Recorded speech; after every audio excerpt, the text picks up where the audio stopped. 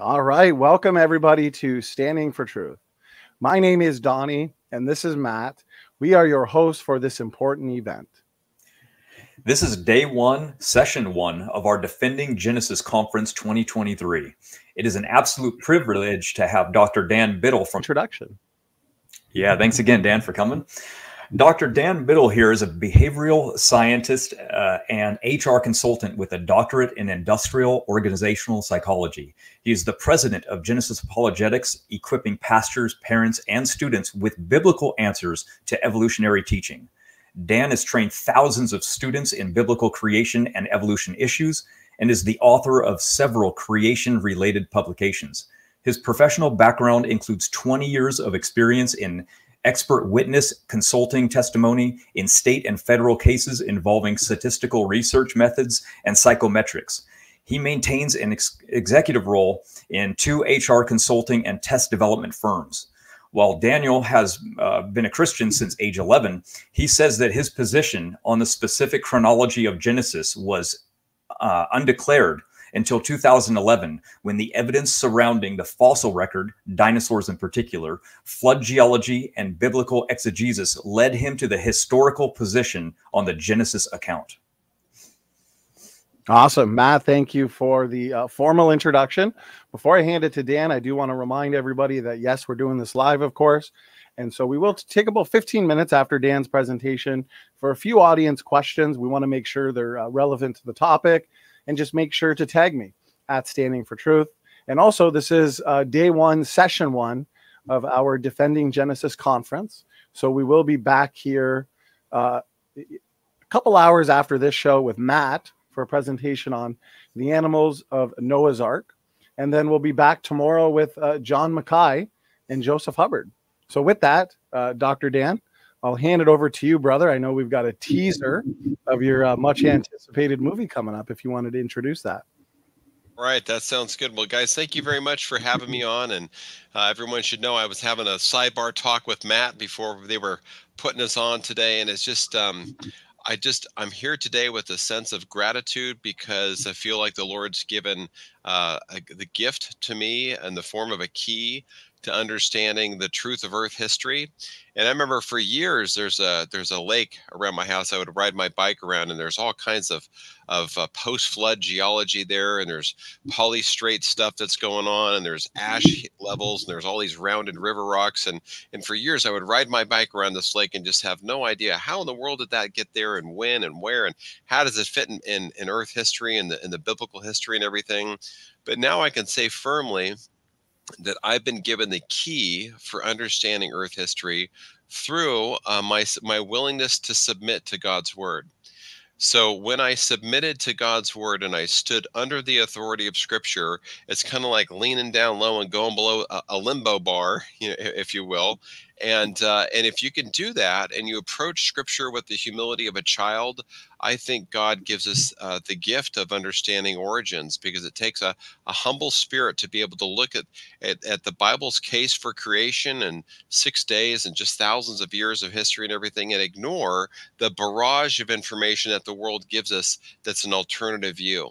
And when I personally made that shift just over 10 years ago now, it's been such a blessing. And now I feel like I've been born again, because now my mind can join the heart party that my faith has been having since I was a teenager. But my mind's was always kind of dragging behind like an anchor on my faith, because I was always questioning, well, what about the Neanderthals, and are there gaps, and what about millions of years, and all these things. But now that I've got a true understanding of history, because I've been willing to submit and humble myself under God's word.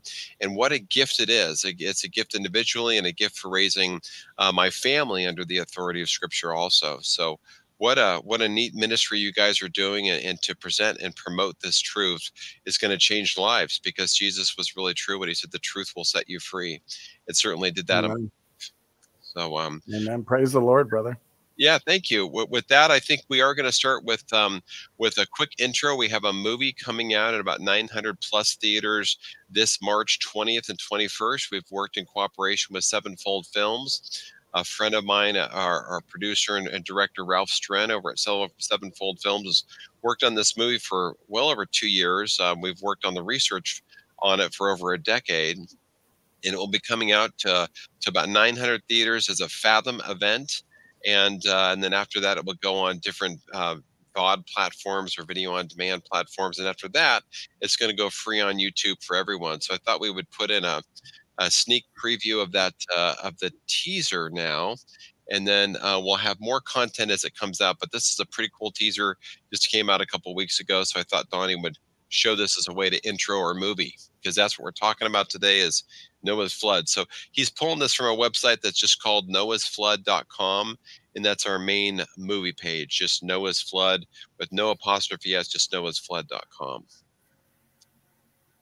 Thanks for rolling that, Donny. Awesome. Actually, and what I'll do, just to make sure there's no feedback as the trailer plays, is I'm going to mute all of us starting now, and we'll enjoy the teaser.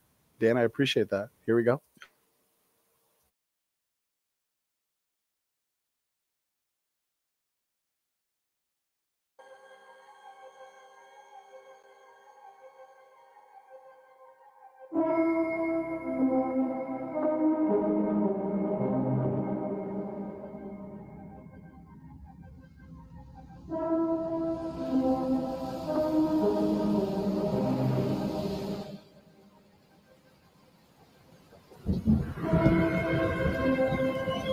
In March of 2024, an incredible film will be coming to theaters across the United States. A film that will take you from the creation of the earth and the heavens to Adam and Eve and their disobedience against God and the fall of mankind. It will take you through the worldwide flood of Noah's time and will explain what really happened to the dinosaurs. It will show incredible evidence that proves the biblical account of history is true. It will explain what happened at the Tower of Babel and how mankind arrived where they are today. It will explore the coming Antichrist system and what's next on the prophetic timeline. And most importantly, you will learn how to be saved in Christ and avoid the next judgment of the earth. The film is The Ark and the Darkness.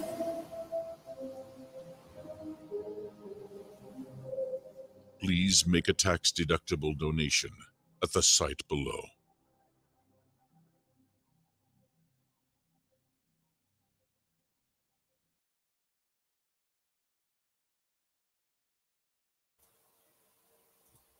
Dan, that was an awesome trailer. I hope it all came in good, audio and everything. It did. I think we missed a lot of the sound. At least I did on my side. But yeah, it's an exciting movie, you guys. We're really excited to do it. We filmed it at Answers in Genesis Ark Encounter and Liberty University. They've been real cooperative to work with us in this regard. We're super excited for it to come out. But you know, here's a sneak attack on my talk here coming up. If you just take the one thing you saw in the trailer, the topic of dinosaurs, and if you were to erase all the textbooks and erase the Bible and plop yourself down in the middle of America, where 14 states basically constitute a massive dinosaur graveyard, and you were to helicopter down there 500 years ago before anyone's dug anything up, and grab a shovel and start digging, you'd quickly find layer after layer after layer of dead dinosaurs. And you'd find them buried in three products: mud, sand, and ash.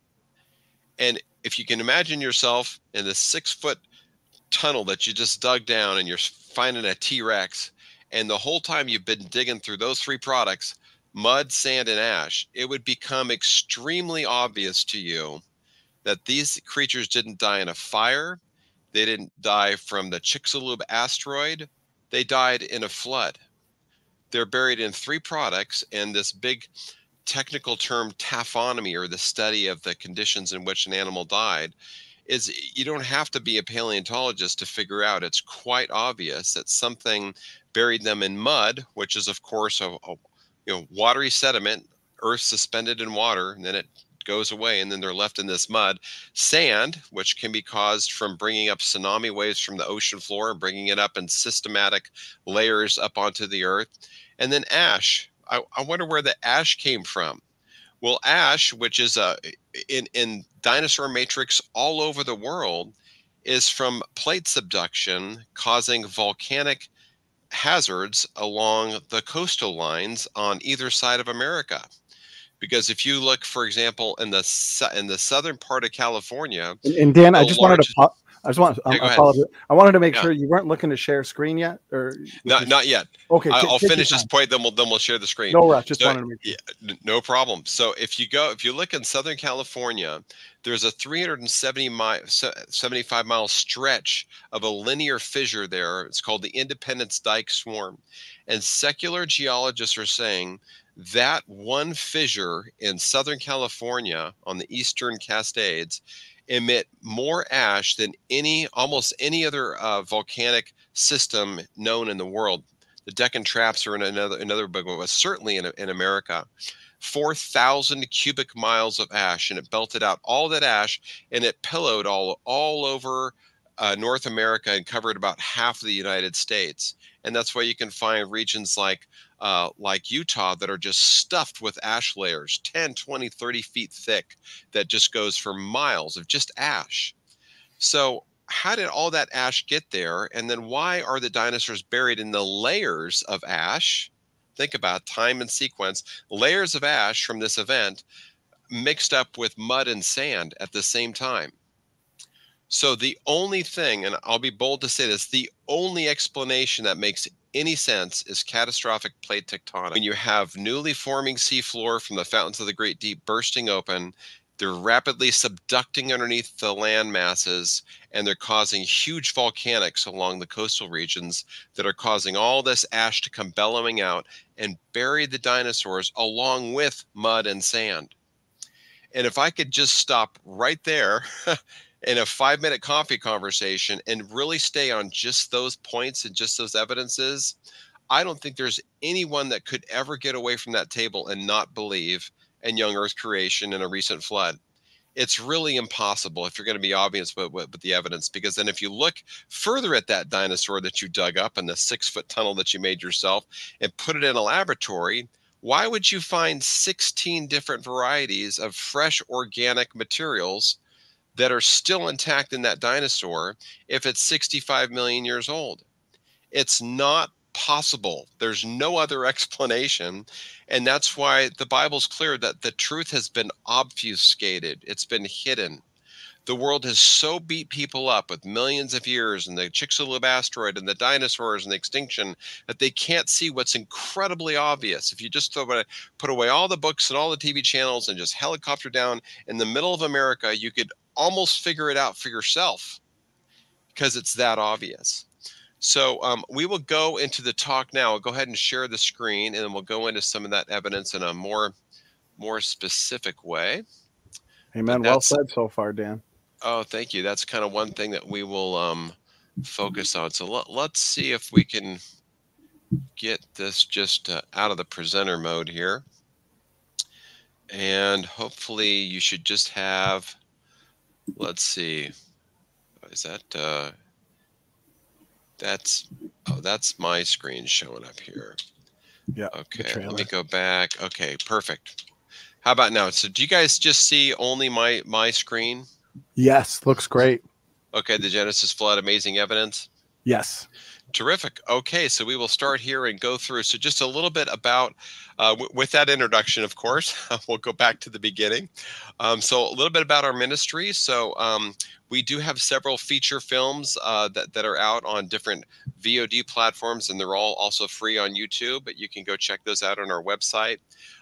We have a pretty significant social media following. We have about 176,000 subscribers now, I think, on YouTube. We get between 50 and 100,000 views a month, and we just crossed over 20 million views total. We do give a lot of talks to local Christian schools and colleges, all the way from K to 12, and we do some colleges as well. We give probably 30 to 50 church or chapel presentations every year, and then we have an annual conference that we do in conjunction with David Reeves and ICR.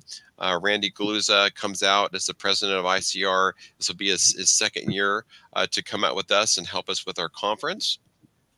We do have one of my favorite books is called The Answers to the Top 50 Questions About Genesis, Creation, and Noah's Flood, because every year we get literally hundreds of questions that come in through our channel. And we did that for years until we we have developed all these kind of cut and paste answers that we get modified as we go and answer everyone's concerns. But then we noticed, gosh, there's sure a consistent theme. People are just asking the same thing over and over and over again. We took the top 50 ones, developed videos for maybe 12 or 15 of these top questions, but we put it all in a book that can be downloaded free from our website.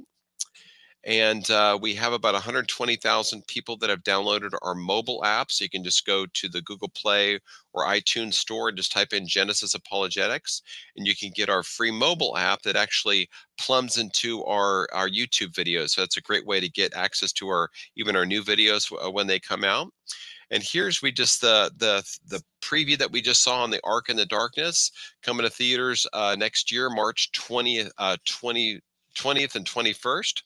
So that should be real fun. Then it's going to go on TV for about 90 days, and then it will also come out free on YouTube in a low res version.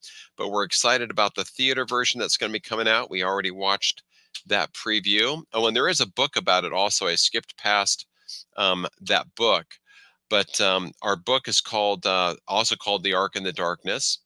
And that can be downloaded, I think, from noahsflood.com as well. So here's our topic today, guys. Noah's Ark, the flood. Did it really happen? And why did it have to happen? And when did it happen? And what evidence is there that it really went down, especially in the way that the Bible says? So these are the core central questions we'll be focusing on today. And if Noah's flood happened, here's what we would expect. We would expect that about where the ark landed in the mountains of Ararat, the Bible doesn't say it landed on the mountain of Ararat, on the mountains of Ararat. But if that's the case, right in that same region, we would expect a whole bunch of flood myths and legends to start in that geography and then spider out around the world. And that's exactly what we see with these ancient Near Eastern mythologies and legends. Some of them are on clay tablets. Some of them are on clay tablets plus a lot of oral traditions. But we have things like the Gilgamesh epic, the Eridu tablet, the Sumerian Kings List, Enuma Elish, Atrahasis, the Simmons Ark tablet. For some reason, in this hot spot in the world, right where the Bible says the ark landed and the Tower of Babel happened, we have all of these accounts of the flood or echoes of the flood going out around the world. And they're written on things like this, on cuneiform clay tablets. And there's a lot of argument that goes on about the dating of these clay tablets and which one precedes what. But really, the Bible's the only believable account. If you look at something like the Epic of Gilgamesh, you have the angry gods make a flood and only lasts 7 days. And there's a whole bunch of mythological elements that are in that account that are obviously myth. Whereas if you look at the Bible, it's a real ship with real dimensions, with real feasibility, and a flood that lasted 371 days. So it's very, very obvious which one's the original one. It's the biblical one. And the rest of these are echoes of the actual real account that happened in history. How do we know that? Well, isn't it interesting that if you start tracing these things back like branches or roots on a tree, you find some common trunks. And the common trunk is really the biblical account. Most of these ancient Near Eastern accounts of the flood have things like there's a God who's going to punish people. There's one chosen family. The animals are going to get saved. There's a vessel that's built with certain specifics. They're going to survive the flood. The birds are going to find dry land, and there's going to be a sacrifice to God or the gods afterwards. Interesting, a guy named Nick just did a book called Echoes of Ararat, where he's got over 300 documented accounts of echoes or legends from the flood in North and South America alone. So after the flood happened, these cultures and people groups that spread out from Babel carried that account with them and went all over the world with it. Here's this book. It's called Echoes of Ararat. And it's got a foreword by Ken Ham. And this book is incredible because if you just were to go up from Eridu and you see all of these dots around the globe, and as I spin the globe, you're going to see what happened in North America. Every one of these is a separate, distinct account of the flood legend. Look at all of those people groups and culture that themselves have accounts and legends about Noah's flood. And some of them are uncanny. They have an incredible, undeniable overlap with the biblical account. Sometimes even the name Noah sounds the same. So all over the world, we have exactly what we would expect. We have over 300 accounts of flood legends that span back thousands of years. So great evidence there. We would also expect to find things like this. Here's Leonardo, a duck-billed dinosaur or an Edmontosaurus, and it's been mummified, and they can find out what this creature was still eating. Look how fresh and preserved this dinosaur mummy is. They opened up its gullet and found furs and ferns and magnolia, all kinds of stuff that it was still eating, that we can still tell what it is today right inside of its gullet. That's not a 65 million year old dinosaur. It's a dinosaur that's just over 4,000 years old that perished in the flood. That's Leonardo is one of maybe half a dozen mummies that we've now found of these dinosaurs. So this is also what we would expect to find is all kinds of fossil beds. So all of these little green dots, I believe this is just the Cretaceous and the Jurassic fossils that have been found all over the world. Every one of those little dots is not just an isolated dinosaur or an isolated fish. Most of those dots are mass boneyards or graveyards. And some of them in the middle of America, where you can see that whole section where you've got a massive dinosaur kill zone. The evolutionists would pitch that as the Western Interior Seaway, but no, it's when America became a giant bathtub during the flood and all those creatures died because there's a lot of subduction on the East Coast and on the West Coast. So let's look at a quick overview of Genesis and the flood for those of us who aren't really familiar with the story. So because a lot of people, when you talk about Noah's flood, they think, well, it just rained for 40 days and 40 nights. Well, that's just what happened during part of the flood. But the waters, if you read Genesis 6-9, the waters prevailed upon the earth and didn't zenith or hit the cap until about 150 days. And then the earth dried out in the last 70 days, and then the water subsided for about 150 days. So you have different stages of the flood that are narrated in the Genesis accounts. It lasted over a year. 8 people were saved, and pairs of all land-dwelling, air-breathing animal kinds were saved. Certainly, you could not put all the species today on the ark. We're talking about the original kind, which in biology is generally at the family level. Sometimes it can get down a little bit closer towards the species, but it depends on each creature. It preceded the Ice Age because, again, another really obvious thing with the Ice Age is you need a trigger, a mechanism to put the Ice Age in place. Noah's flood is perfect for that because you have hot oceans, you have evaporations, you have aerosol from volcanoes, and you have time. So the Ice Age, the one Ice Age that we had was in full force about 100 years after the flood and lasted for about 900 years. So it's about 1,000-year process for the Ice Age. It happened after the flood, but of course the flood is what triggered it. And if the flood didn't happen, we have a credibility issues with the rest of the other Bible writers, including Jesus himself, because look at all these people that talked about the flood. We've got Moses wrote about the flood extensively, and Peter and Paul and Jesus. And if you take all of Scripture and look through Noah's flood, you're going to find it referenced to, even in the Psalms and all these different books. So if this didn't happen, we're dealing now with the credibility of Christ himself and Peter and Paul. So yeah, you can stake a lot of weight and a lot of burden on the flood. But for me, it's really a check the box issue because it's quite obvious that it happened. Why is it important in the mind of the believer? Well, I think it's a root level foundational thing, because if you can't believe and trust in God's word back from the beginning, you're going to end up with a stunted tree of your faith. What's happening widespread to millions of Christians today is, rather than believing and trusting in the Bible with both their heart and their mind, they're being stuck. They're saying, I can't believe the Bible. What about science versus the Bible? Or Charles Darwin? What about millions of years or aped human evolution? And what ends up happening is, if you want to have good fruit as a Christian, it's all about your root systems. The bark's not responsible for the fruit, and the twigs and the leaves, they all play their part. But if you had stunted roots and your roots aren't going deep, you're not going to bear fruit. And that's exactly what's happening with Christians today. They're not evangelizing or witnessing because they themselves, in many cases, aren't even convinced of the historicity of God's word. And where does God's word start? It all begins with what the Jewish folks call a Bereshit, or Genesis, the very, very beginning.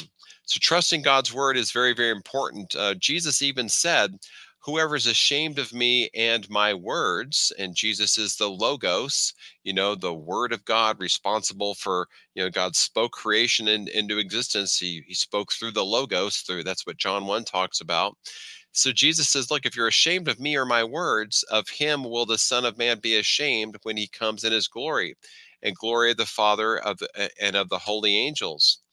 And the Bible also promises that how blessed is the man who does not walk in the counsel of the wicked, nor stand in the way of sinners, nor sit in the seat of scoffers, but his delight is in the law of Yahweh, and his law, or Torah, he meditates day and night. If you look at what that word law means in English, in this context is talking about the Torah.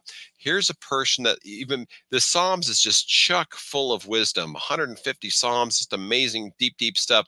It starts out with this verse and says, look, if you want to be like a tree that's going to grow strong, because that's the next section that talks about this, it's that leaves are always going to be green. It's never going to have fear in a time of drought.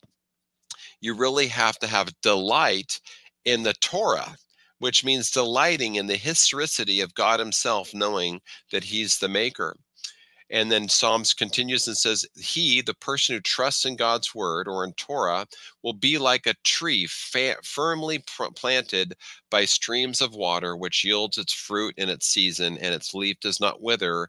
And in whatever it does, he prospers.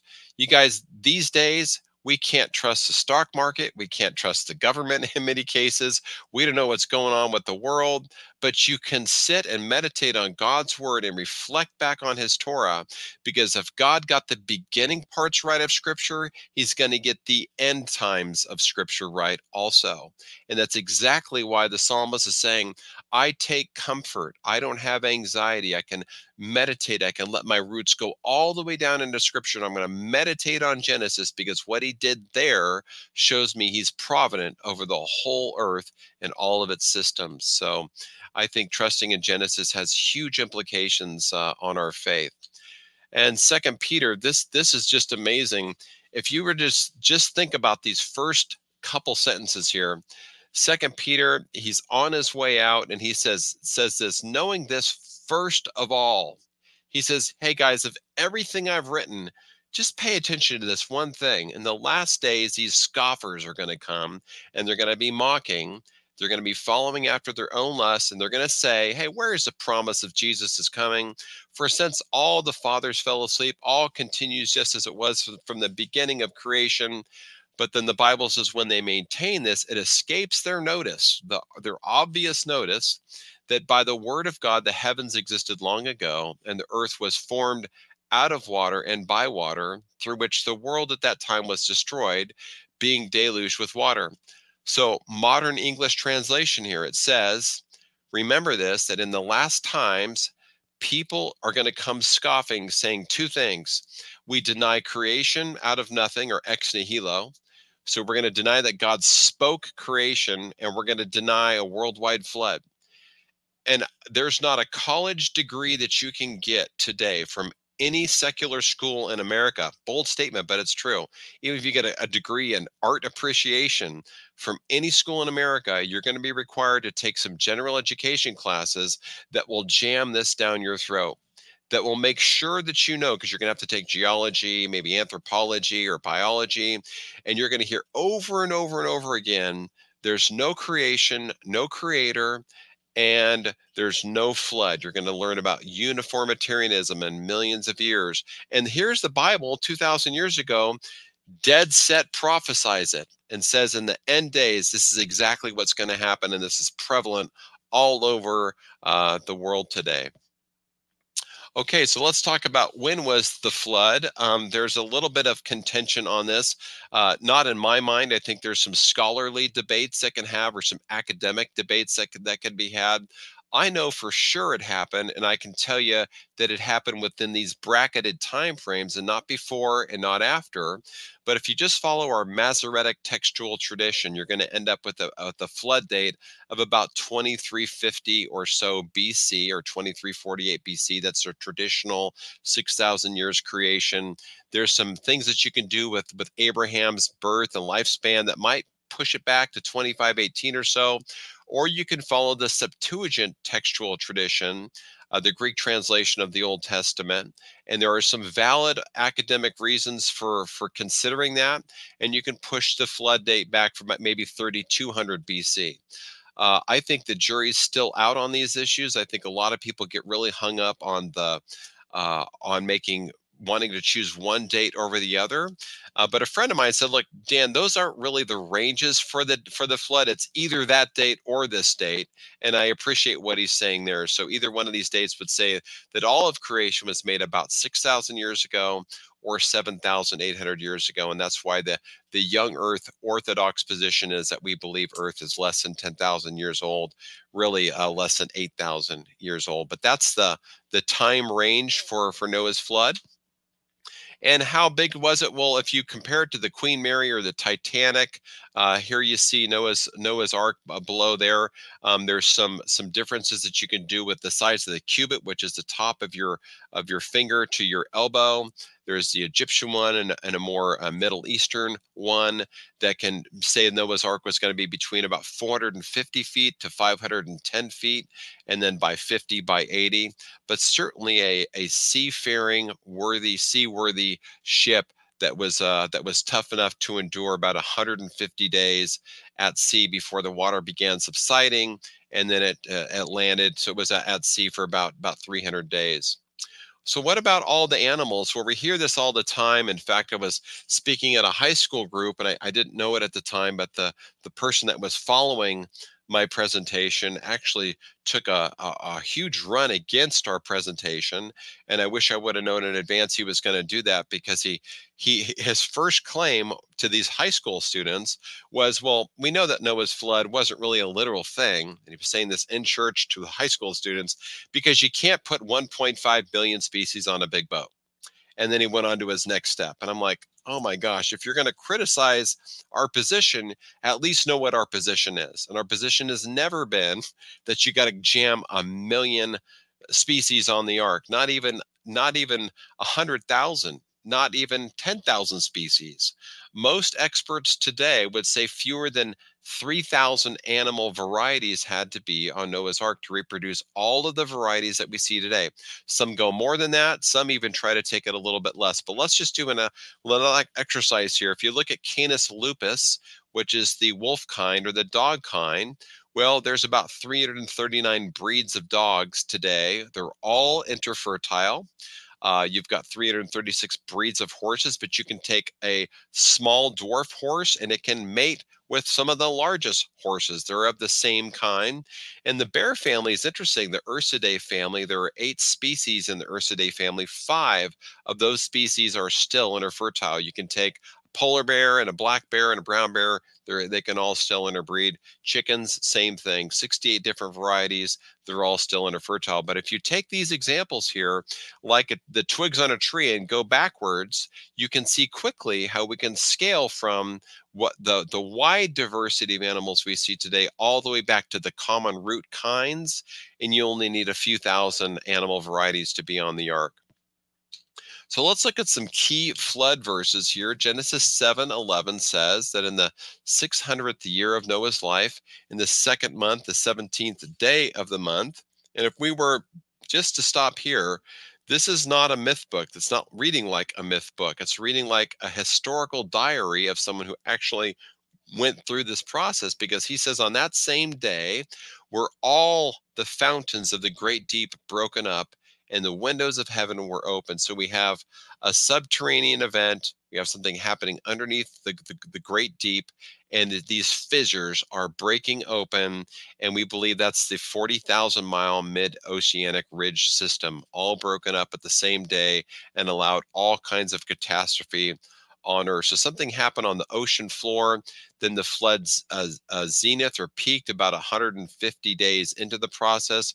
The Bible says 15 cubits upward, where about 22 feet did the waters prevail, and all the mountains were covered. So if you could just pick a verse to say, yeah, the flood was a worldwide universal flood, that's the one to take, because water seeks an even plain. And here we have one place that says all the high hills under all of heaven were covered with 22 feet of water. There's also about 60 other textual cues that would indicate it was a worldwide universal flood. But here's what it would have looked like when the fountains of the great deep broke open. You have these fissures coming out and then bursting out in linear steam jets that would have created pouring water that would have come down torrentially. And then we have the earth starting to tear apart.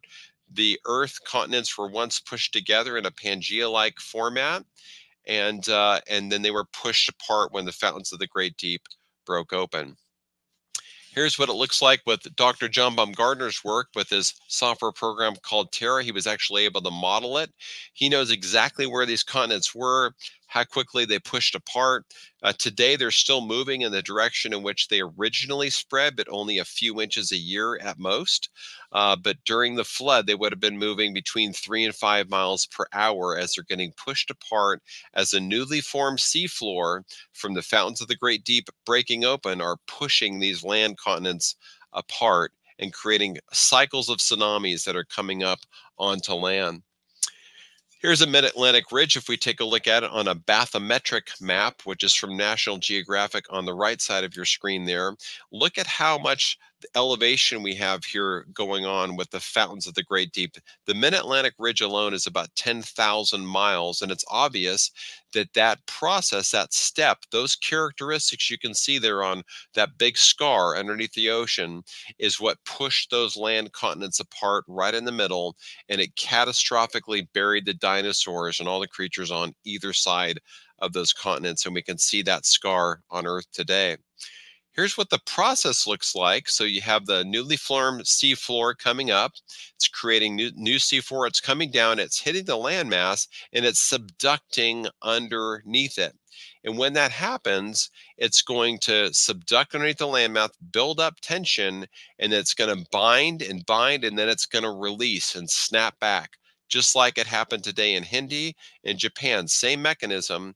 When that happens, it's going to bring wave after wave of these massive tsunamis that are going to come up on land. And that's why we see the dinosaurs buried in stratified layers, because these huge, continent covering tsunamis were coming up and retreating, coming up and retreating. In fact, there's one that they just discovered called the Tanis bed in North Dakota, where they've actually tracked 2 different massive tsunamis that came up and then retreated, came up and retreated. They even know the directions from which it came.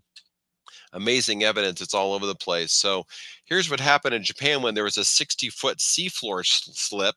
Look, just that one tsunami that we all know about in Japan, where the seafloor slipped because it was still subducting. It slipped, caused that tsunami to come up on land. And look at the aftermath of just what by flood standards would be a very minor tsunami, but these were going on wave after wave after wave during the flood, hundreds of these cycles of tsunamis all over the world.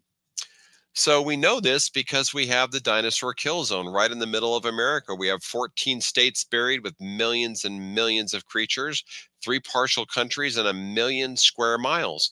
how did all these creatures get buried there in the middle of America? And if it was a Chicxulub asteroid that killed them, which is way down on the Yucatan Peninsula, 2,000 to 3,000 miles away from where these creatures are, how is it responsible for burying these creatures all the way up in Canada in mud? And why are they all placed kind of directionally there vertically?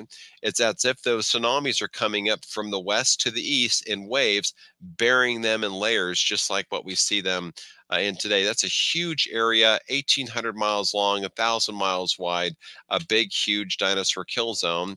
And they're buried with ash. So how could such immense ash come up and also be buried in those layers along with mud and sand? It had to be the catastrophic plate tectonics motions that we just talked about. Here's a short video that will show that. I don't think you guys are going to get the audio, so I'll talk over this one. Okay. Did you guys get the audio on that video? No, I didn't. Okay, great. No problem. I will talk through it then. So we have these plates that are rapidly subducting, and it's creating volcanism that's coming up, raining down on these dinosaurs, burying them with mud and sand. So here's the Independence Dyke swarm. We see these linear fissures that are going on, and it's a huge system. And watch how much ash it put up here. 4,000 cubic miles of ash. Multiple states are just buried in layers of this stuff. And here's one in Utah where you can see tons and tons of ash just all over the place. By comparison, Mount St. Helens, that many of us were alive in the 1980s when that volcano blew up, that produced 1/4 of a cubic mile of ash, and it covered 3 states in darkness. So think about this. Mount St. Helens, Washington, 1980s, darkened 3 states, covered much of Washington with ash, and it was 1/4 of 1 cubic mile of ash. The Independence Dyke swarm that was going on during the flood produced 4,000 cubic miles of ash, covered half the states, and buried all these dinosaurs. And it's interesting. This is a little nuanced, but you have to think about this really carefully. Why are these dinosaurs buried with ash, and where did it come from? And why are they buried with the mud and sand along with it? There had to be something going on at the time that dinosaurs were dying and being in these buried in these mud stratified layers. Something else happening somewhere else that's creating ash that comes from land volcanoes burying with these creatures. Again, I hope you're getting it because it's the most obvious thing in the world. Look at this.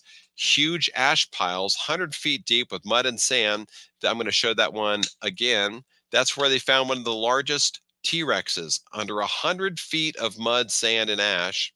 There's where the Chicxulub asteroid would have landed, 2,000 miles away from this big, massive kill zone.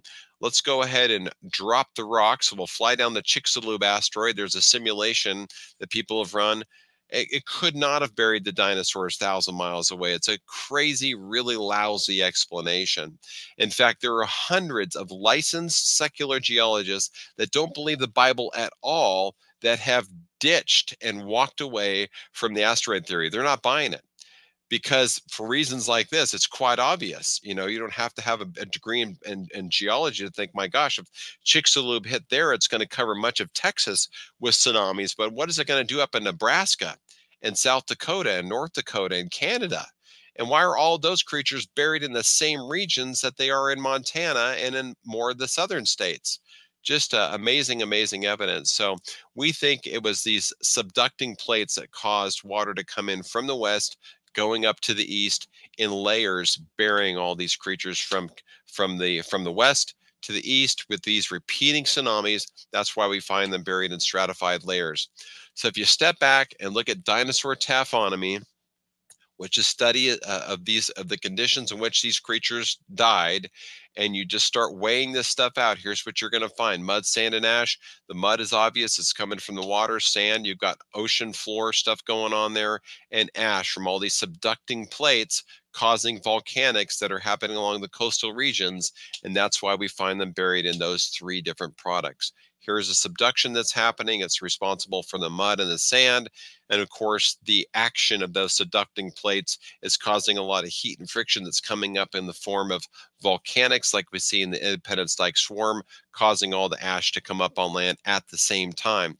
That's the trick with understanding how the dinosaurs died, is all three products are showing that something's happening worldwide to generate these three things simultaneously. It's not one, not two, it's all three happening at the same time. So let's zoom into just one of these regions in the Morrison Formation in a place called Morrison, Colorado, and look at the extent of these burial grounds where these dinosaurs are buried. If you just look at the Morrison Formation alone, which is a Jurassic formation, it's the region that went first during the flood. Look at how thick this one region is. So we just stopped, we just at a helicopter view and then came down. Now we're looking at the Morrison Formation. Well, it's about 300 feet thick. So if we were to take a 747 Boeing airliner and fly it head down into the Morrison Formation, that's what it looks like for scale. And this one formation, the Morrison Formation, think about this, it's hard to imagine, 700,000 square miles and 13 states just for that one formation. So 13 states, 300 feet, flood, muddy flood deposit, and that's what it looks like when you put a nose down airplane in the middle of it. What about the Empire State Building? Same thing. It's just this huge region. And here's a picture of all of the dinosaur species, 50 of them that are found buried in the same region at the same time in mud, sand, and ash. You guys, if you don't get it by now, you'll never get it. It's the most obvious thing in the world, but it's being obfuscated by the world.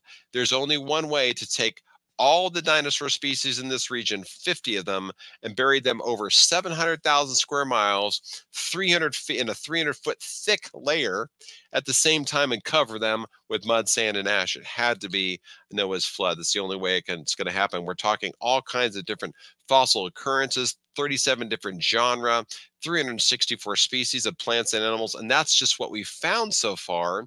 And most experts would say we only know about the top 20% of the Morrison Formation. The rest of it's still buried with all these creatures. So huge extent of these fossils here. So let's look at the extent of the fossil record. We've already shown this slide before. Look, it's not just Morrison, Colorado, not just the Morrison Formation with the 13 states. Again, it's a worldwide phenomenon where we have all these creatures buried. But let's put on some more evidence here, and it's called fossil correlation. So if the Bible's correct, and we believe that it is, where all the land masses were put together, then the fountains of the great deep broke open and pushed these continents apart, they would have traveled with animals on them being killed while they're traveling. And that's exactly what we see. We see some of these species are buried on 4 different continents at the same time. But let's just drill into one area. If you were to take the notch of South America here and fit it right into Africa, take a look at all these little green circles here. If we put them together, we know that these continents are fitting. But look at these massive death burial graveyards. When you fit them back together, it's an entire ecosystem that was once living happily ever after in these little eco zones here. All of a sudden the fountains of the great deep hit and then start splitting this landmass in half. And how do we know this happened? Look at this. If you do counts of the fossil records on either side of these continents, with the right side of one continent on the left side of the other, it was the same ecosystem that was rapidly split apart. And here's the key to understanding the whole thing. These creatures and these plants are buried in the mud that was responsible for their death. So they're not just buried in some overspill. No, they're buried catastrophically, and they were killed by whatever processes covered them and then pushed them apart. So we have brothers and sisters and cousins of the same species that are now 3,000 miles apart that were once together in a snapshot of time, and now they're pushed apart. Again, the only way you can do that is with a rapid, relatively fast process. Here is a dinosaur soft tissue. So again, if you were to dig that hypothetical 6-foot tunnel down and grab a whole bunch of dinosaur, bones out of that area, here's what you're going to see. Here's Mark Armitage and a video that was done on Is Genesis History. When you demineralize a triceratops horn, you can pull it and stretch it. The soft tissue fabric and matrix is still present. You can still pull and stretch these dinosaur bones. Now, no paleontologist in their right mind 10 years ago would have bet anything that this would have been the case. But now we know it to be true. Since about 2005, Mary Schweitzer really started the whole thing. We've actually known about soft tissue since about the 1950s. But now we're up to 130 peer-reviewed science journals. These are not creationist publications. 130 peer-reviewed science journals that have substantiated 16 different varieties of soft tissue that are found in dinosaur bones. So it's not just 4 or 5 different types. It's all kinds of stuff they're finding in these dinosaur bones. Here's the journal articles here. Actually, I think it's 122 is what we're up to now. This is compiled by Brian Thomas with ICR. Brian, actually, Dr. Thomas got his PhD in paleobiochemistry, spent decades of his life studying this stuff. It's just amazing, quite obvious. And again, those are peer-reviewed science journals, not creationist publications, that have substantiated all this fresh stuff. And the last 2 things that were just found were cartilage and nerve cells. That's soft tissue varieties number 15 and 16. So how in the world are you going to get a picture of cartilage like this and a nerve cell like that if these creatures really are 65 million years old, been sitting, turning into rock over millions and millions of years? They're not. They're just thousands of years old. So I think it makes a whole lot more sense that these things are 4,500 years old or thereabouts and not 65 million years old. And I think we'll wrap up with this, is that remember I mentioned that the credibility of Christ himself was really hinging on whether the flood happened. But look at what Christ said to us today as a warning. He says, but of that day and hour no one knows. He's talking about his return. Not even the angels of heaven, nor the Son, but the Father alone. For just as the days of Noah were, so the coming of the Son of Man will be. For as in those days before the flood, they were eating and drinking and marrying and being given in marriage until that day that Noah entered the ark, and they did not understand until the flood came and took them all away. So will the coming of the Son of Man be. So if I could be so bold as to offer insight of what Christ is saying today, or back then, is he's saying, look, there was something that hit those people 4,500 years back in the flood that they didn't expect. And they were being careless, and they had disregard for God's word and his authority. And they were having a great time and partying and doing all their stuff and having marriages and the whole bit. And suddenly destruction was upon them. I think and this isn't my analogy, this is Christ's metaphor. He's saying just like it was back then, same thing's going to happen in the end times. People are just going to be caring about doing their stuff, and suddenly some supernatural things are going to happen that they weren't expecting. So regardless of your position on pre-trib, post-trib, whatever it is, I think you don't have to solve too much to look around in the world today and say there's a lot going on. And it's like every 10 years, things are just different. They're just different than they were 10 years ago and 10 years before that. And that's what Christ is saying is be ready and give God authority and deference, knowing that when God says something's going to happen, it really will. So I think we will wrap up with that, guys. And I would love to get some questions. Hopefully I didn't rant on too far beyond my time, but oh no, I'm excited about this stuff. So that I appreciate your passion. Yeah, we could listen to you all day, Dr. Dan. So I appreciate that. Thanks. Presentation. We could just wrap up the conference there. You touched on so many great topics. You're a great presenter, Dan. So you are a motivator to us at Standing for Truth. Oh, you guys do a great job. I appreciate that. Thanks. Matt, what about you, brother? What'd you think of the presentation? I loved it. I liked right near the end there when he was talking about the Pangea continents and how they ripped apart and they brought the species that were alive at that time with it. Think about that happening in an evolutionary timescale, slowly over eons of time. You expect the same species to still be standing in those spots as they slowly drifted into position, staying in that region. It makes no sense, you know. Amen, guys. And you know, again, by disclaimer, it wasn't me that figured these things out. I think that the key that I had of understanding these things, it was really a gift. The Lord took me on a truth tour, because when my world got rocked about 10 years ago, when someone presented these types of things to me, it really shifted me. I had to buy, well, my research quest, I bought thousands of dollars worth of books and DVDs. I flew to Canada. I flew to Montana. I did all this hands-on research myself.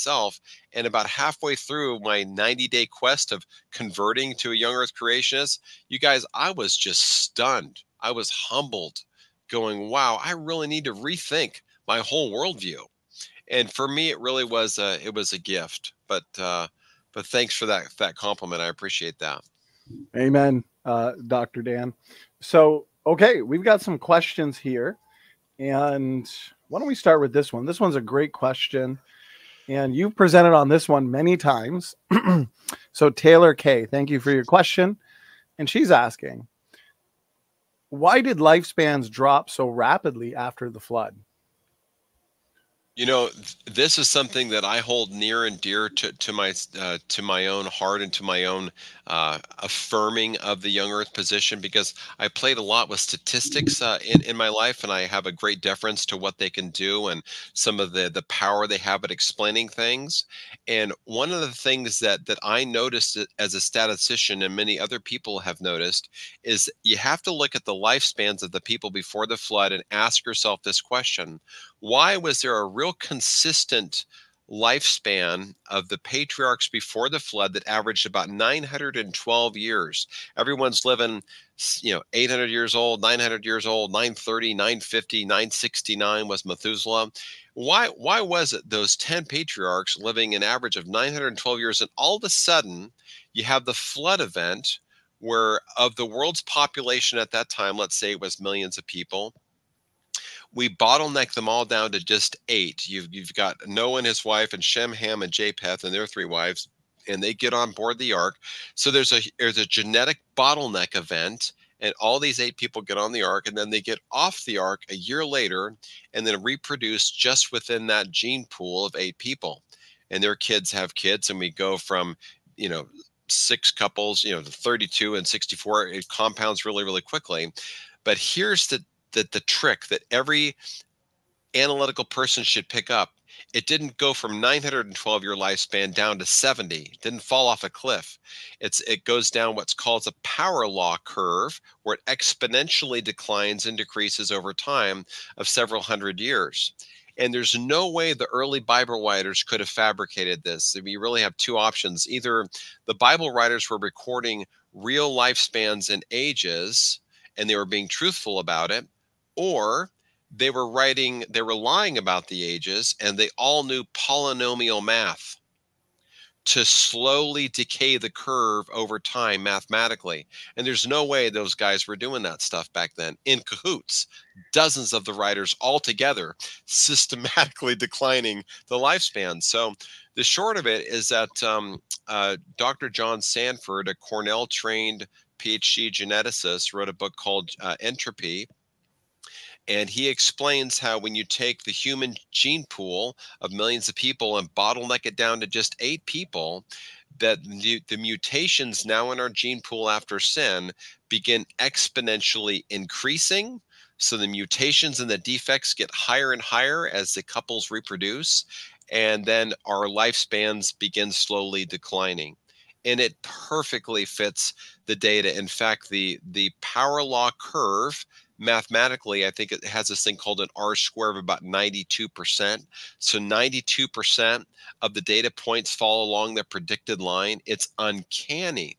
So that is yet another evidence for me that just exhaustively proves the flood, because these Bible writers would have had no motivation for making this stuff up. And now we know through genetics why they would have had systematically declining lifespans, and not just going from 900 years down to like 100 or 70 or whatever. So hopefully that answers that question.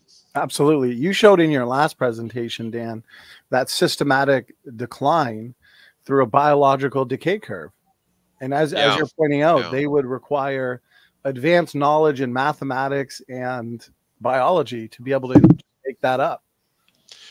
Exactly. It's incredible. But again, for me, it's just it's more affirmation that God's word is true all the way through. To think about it this way, one more thing, Donnie, on that is not that proves the pre-flood world and the flood event and the Genesis genealogies afterwards. Because if you were to take Luke chapter 3 and the 77 genealogies, the patriarchs that listed from Jesus all the way back to Adam, those lifespans systematically decline. So it proves the fabric of history that leads from Adam, the first man, to Christ our Lord, 4,000 years after history. The second Adam. That's amazing, brother. Yeah. So a follow-up question then, would you argue that this problem of deleterious mutation accumulation that Dr. John Sanford talks about in his book, Genetic Entropy, this would put shelf lives on genomes and basically limit the maximum lifespan of species, as in species could not go back millions of years like the evolutionists want because of mutation accumulation? You know, I think that would be a great question for someone like Rob Carter at CMI, who's, I think he's got specifically some analyses on that. And I think Nathaniel Jensen has also done that. I haven't read any specific papers myself on how what we just described about entropy would put capstone on animals. But I can tell you this much. I went to a museum once in Montana, and it was a creation museum, and the guy brings us in the back and he says, "Hey, take a look at this turtle." And he says, "This is one of the, it's like tied, or it's one of the top 2 largest turtles in the world." And the thing was the size of a VW bus. It was huge. It was like 8 or 10 feet in circumference, this turtle shell. And he says, "You know what? The turtles grow as long as they're alive. And this is a pre-flood turtle because it's been found in Noah's flood layers." And it was that moment I realized that God gave me a gift, that I could have been looking at the turtle serial number 1. If that turtle was 1,656 years old, if you follow the Masoretic text, that could have been the first turtle ever made that was living until it was buried. You know, so in turtles today, they only live 300 or 400 years. So absolutely, the fallen world does suppress. It has a suppressive effect on everything, on health, vitality, and lifespan. So genetics and mutation all play into that. And I think the decreasing lifespans in humans as well as animals would play into that. Amen. Well said. Great answer. Okay, so this next question that comes in is another common one. And the chat's moving quick, so hopefully I didn't lose it. No, here it is. Okay, so it comes in from Echoing Erudite. Question for Dan. What is the response to the skeptic that asks, where are all the human remains from the flood? Why don't we find mass graves for them, even in the mass dinosaurs' graves? Yeah, so there's 3 things on that, but before we get to that, first I would refer people to a video that we have on that same title, Why Don't We Find Humans Buried with Dinosaurs? It's on our YouTube channel, and I think that's what it's called, Why Don't We Find Human Fossils Buried with Dinosaurs? But let's that's the name of the video, so watch that for a fuller length explanation. I'll give you the short version here. That question used to trouble me too. I'm like, my gosh, if there's humans existing with dinosaurs, we should find some together. So there's actually 4 things on that. Side note, ask John Mackay this question. He'll blow you away with some amazing, amazing stuff. So the 4 things are this. Let's start with Scripture. Scripture says, so God, you would say, is a man of his word, all right, or a father of his word, right? And he said in Genesis 6, I will destroy them, corrupt mankind. He's talking about, I will destroy them with the earth. So God himself says, I'm going to use the earth as a tool for eradicating or recycling humans. I'm going to scrub the earth of these people. And that's exactly what he did. He just wiped them out. I mean, you look at the fact today that you got to dig down 400 feet to find some dinosaur species. What on earth happened to the humans? Well, that's one thing to think about. The other thing to think about is that humans are smart and they would have survived to the very, very end. And that goes with the third thing, which is just the word time. So if the flood didn't zenith for 150 days and it was coming up in stages, and you look at the flood mega sequences like the Sauk, the Tippecanoe, and the Kaskaskia, which is the first 3 Sloss mega sequences of the flood that we have buried in layers today, 80 or 90% of those first 3 layers are all marine. It was all the ocean creatures that were getting paid off first. They're getting buried in tsunami wave after tsunami wave after tsunami wave. And if you're a human, you're smart, you're running for high ground. How far can humans travel in 5 months? A long, long time. And even when you get to the place you're going to travel, you could make rafts and makeshift rafts and float on things for a while. And then you're going to die, you're going to drown, and you're going to float, and you're going to bloat, and then you're going to decay. So that's really what happened to the humans. And the fourth thing I'll say is that I'm a believer in this, but many other creationists are not. I do believe that there are several valid examples of pre-flood fossilized human remains that are found in dinosaur layers. Again, it's a very divisive topic to bring up.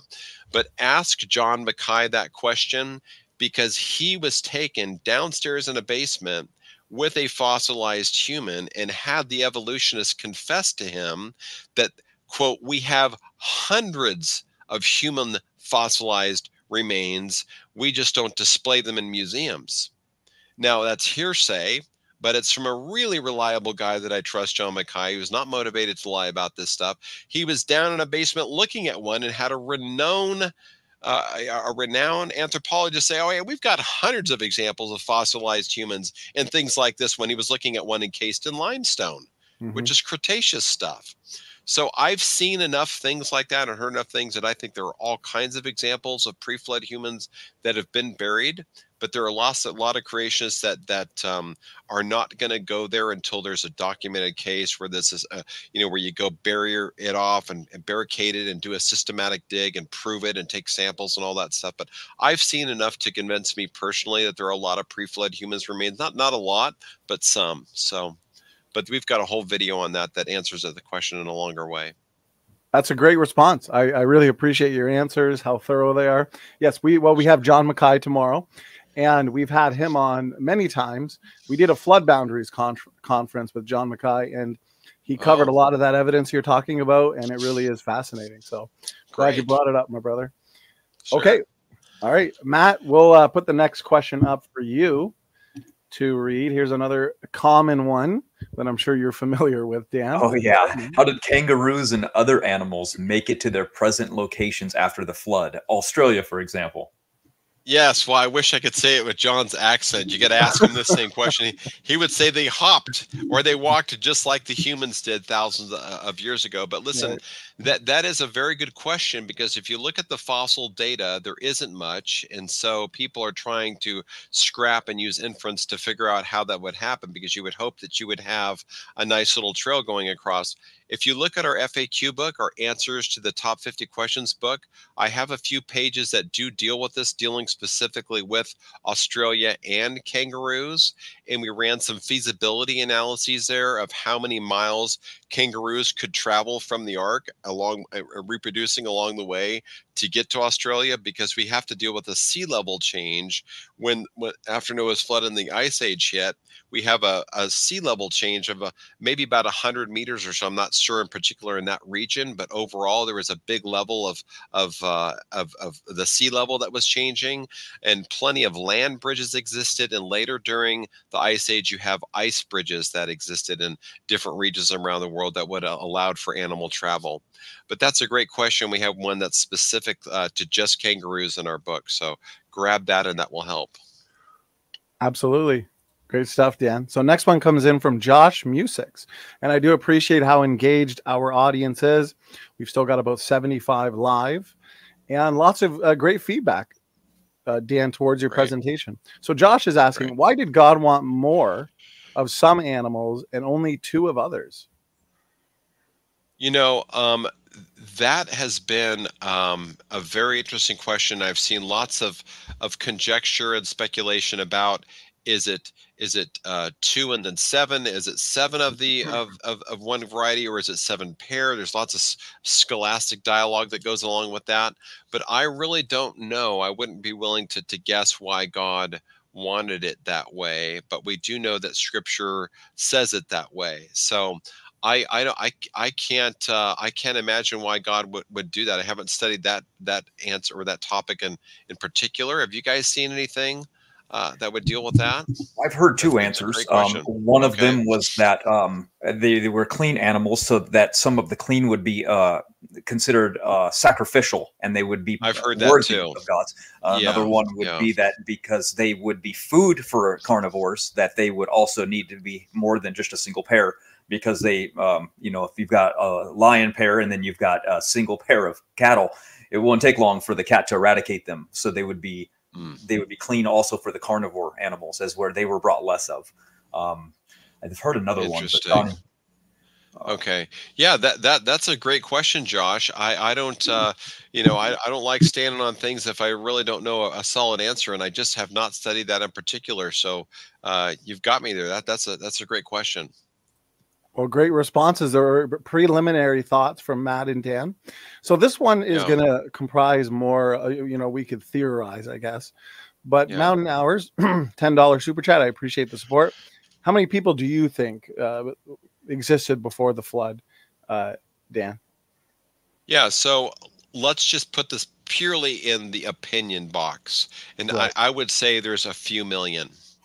And I know there's people that would disagree with that, but the command of God was to be fruitful and multiply, and they weren't necessarily doing that. You know, the Bible says that all flesh on earth had corrupted itself, and it was also a different terrain, and it was also all that there was one massive land mass. But if you've got 1656 years and the patriarchs are living 912 years, now this isn't Bible, but the Jewish tradition, I believe, says that Adam and Eve had 37 kids. I think it was, again, that's more of a belief than Bible. But if you add all that up in these generations, and again, they're only naming certain patriarchs in the Bible, I think most creationists would give it a 2 to 3 million value, but that would be just a guess. I certainly personally wouldn't feel that there would be billions. I would think that would be a big stretch.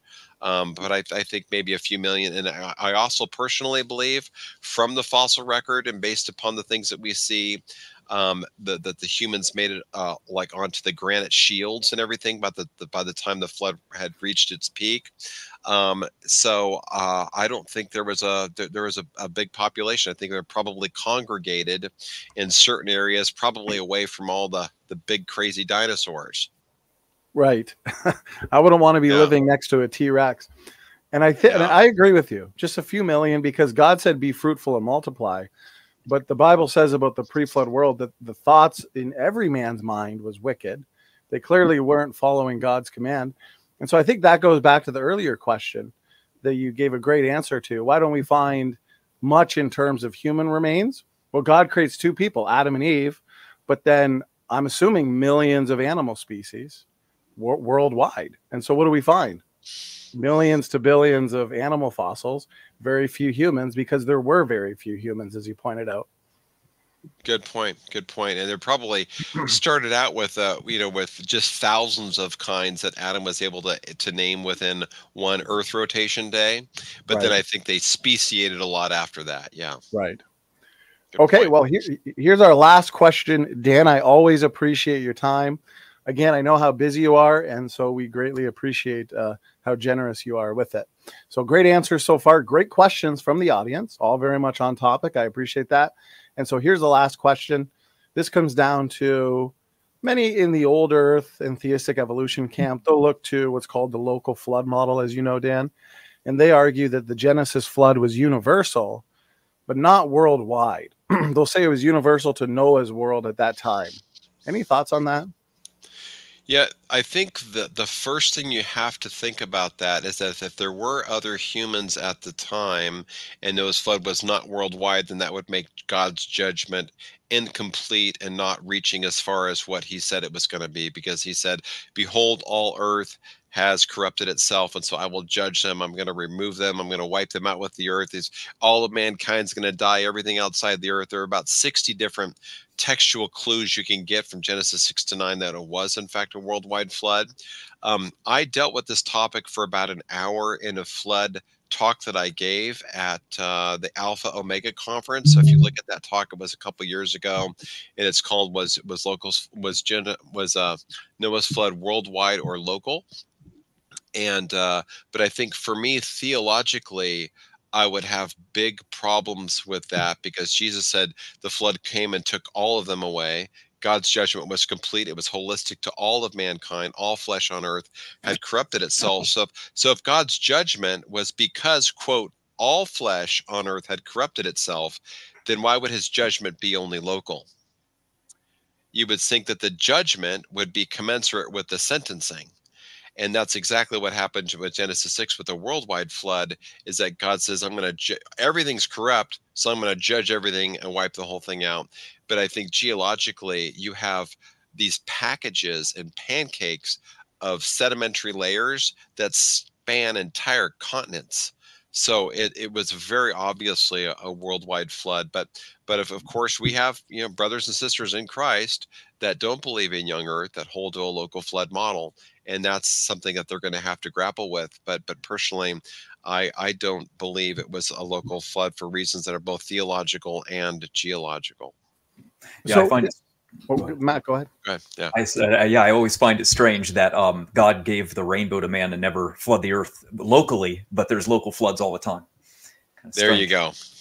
That's another one. Yeah, that's a good point. Yeah. And in light of what you were saying about these massive sedimentary rock layers, Dan, that extend across entire continents and even further, these mega sequences, your old earther or just somebody who rejects the flood, they're going to have to admit that the entire earth was once underwater, but they're going to have to argue it's at different points in time, multiple local floods. It seems like it's a stretch, rather than just, as you pointed out, seeing the evidence for what it is and accepting it. Yeah, I'm not far from UC Davis, maybe 50 miles from where I live, and there's a famous award-winning geologist there who's since passed away. And in the 1970s, he came out with ironclad, emphatic proof of a worldwide flood that not a lot of people know about, but he called it something way different. He called it the, quote, late Cretaceous transgression. And here's what he did that's just amazing to me. It absolutely proves catastrophic plate tectonics. He proved that 50% of the fossils in the Cretaceous layers are higher than today's ocean level could have covered. Wow. So you have to have pushing and bending and warping on the land masses from pressures going on from the ocean to push up and buckle the land masses and push these Cretaceous fossils higher than the current ocean level is. So in techno speak, with big words like the late Cretaceous transgression, he says worldwide flood. Right. Yeah. So, yeah. It's another way of saying worldwide flood without actually having to acknowledge the Genesis flood from the Bible. Exactly.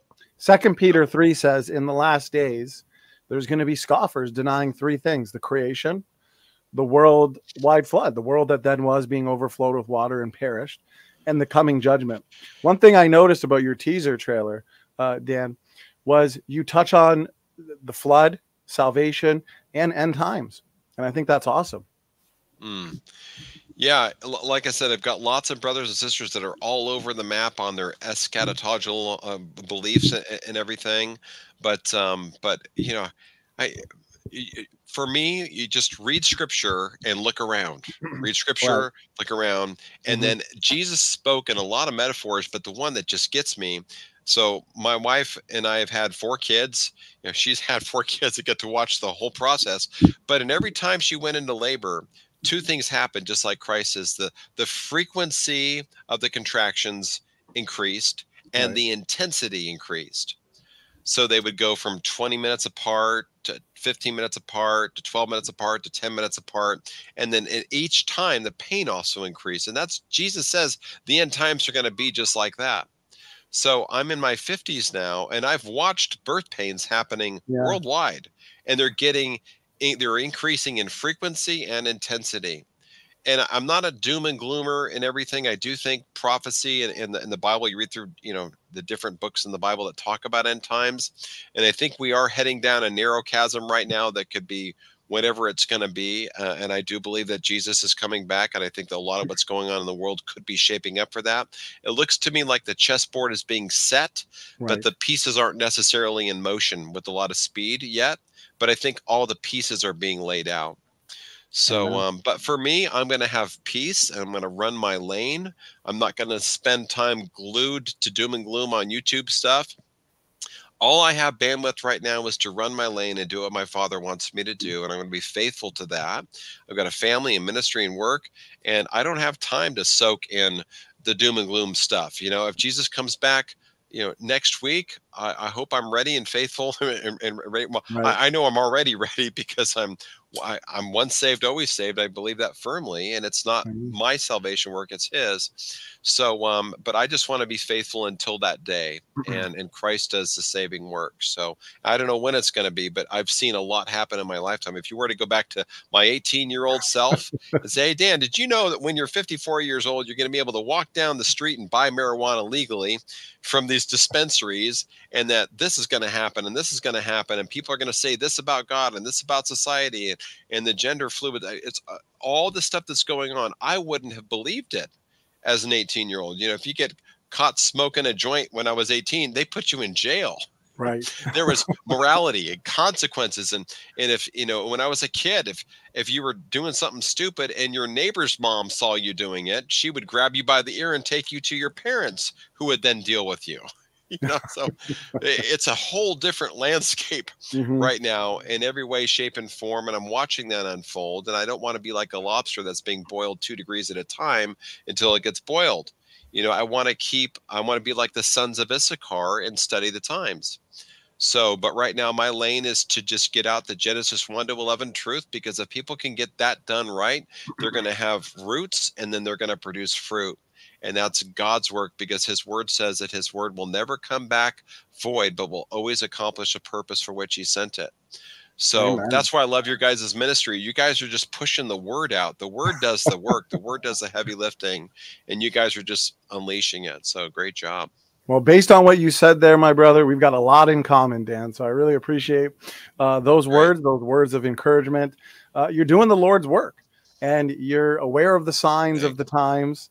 And many would say we are living the book of Revelation. We're living in some very interesting times. And as you've demonstrated, Dan, it's a great time to be a biblical creationist. You provided us some amazing evidence. Yeah. This was the perfect way to kickstart our conference. And so, Matt, I guess I'll hand it to you. Any final words, final thoughts from you?